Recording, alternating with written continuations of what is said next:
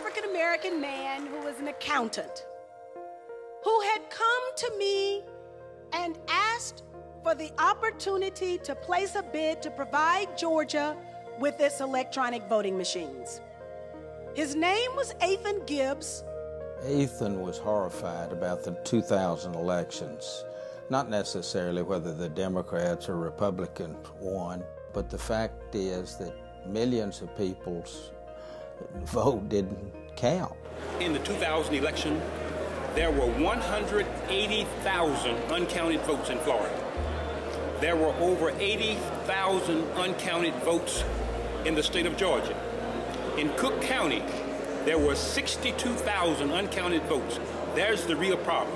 He had a very simple concept, that you should be able to verify your vote just like you can verify your money in a bank and the money you get out of an ATM machine. The machine prints out a paper ballot that shows who you voted for. Once you verify that the ballot accurately recorded who you voted for, you drop it into a ballot box. The machine still counts the votes on election night, but if there's a challenge by one of the candidates, it's the paper ballot that gets counted. There are a lot of folks who sold us machinery in the past who want to sell us machinery in the future that do not live up to the Athan Gibbs standard. Machines that don't live up to the Democratic standard. And we shouldn't accept second best. There can never be any uncounted votes where the voter does not have an opportunity to verify that their votes have been received, recorded, and counted.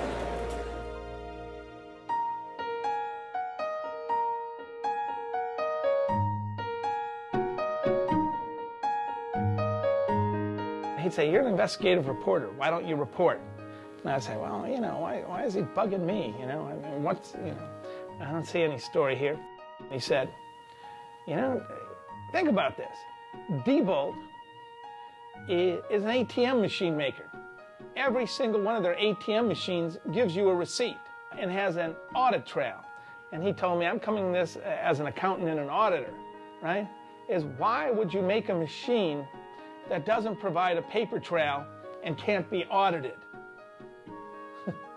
And he left it at that, and I said, that's a good question. And I began to trace the history, and then I wrote an article right after that, which is a cover story in the Free Press. And then Harvey Wasserman and I wrote a follow-up article for MotherJones.com.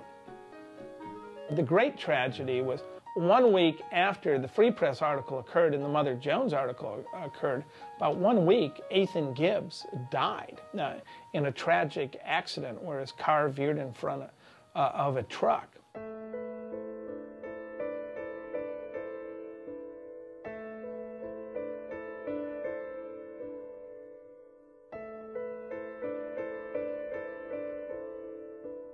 I was scheduled to speak out in California, and I wanted him to go with me and to demonstrate his machine.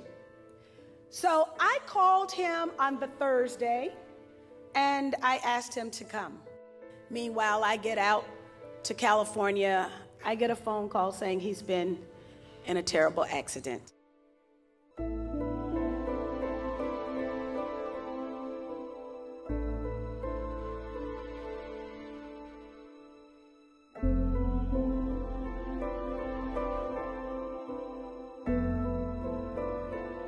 I think he'd be very disappointed because he worked hard on it for years. He got the attention of big companies like Microsoft, and it's not easy to get their attention. And I think he would be sorely disappointed that we haven't lived up to either his dream or the American dream.